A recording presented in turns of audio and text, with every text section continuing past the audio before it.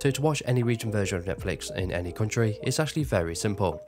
The first thing we need to do is go to the Netflix app, and we want to make sure we are signed out of our account. But before we do that, I just want to quickly show you that I am currently on the UK version of Netflix, which is where I'm located. So to sign out, we just need to click on our icon in the top right hand corner, then you want to click on sign out just at the bottom. Once you are signed out of your account, you then want to go ahead and sign back into your account. And to do that, you want to click on sign in the top right, and then sign in just as you usually would. So once you are signed into your account, you'll be greeted with which profile to choose.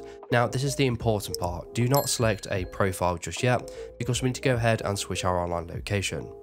So to do this, you want to close out of the Netflix app, and you want to grab yourself a premium VPN. The VPN we are going to be using today is called Private Internet Access, and you can get it with a link in the description or pinned comment. Now the role of the VPN is to change our online location to trick websites into thinking we're from another country. So to do this, you want to click on VPN server, and you want to select a server from any of these countries listed. So in this case, I'm going to select a United States server, and it should load in a couple of seconds. Once we are connected to the server, we are now browsing the internet from the United States. So we can exit out of the VPN app while that runs in the background, and then you want to go back to your Netflix app.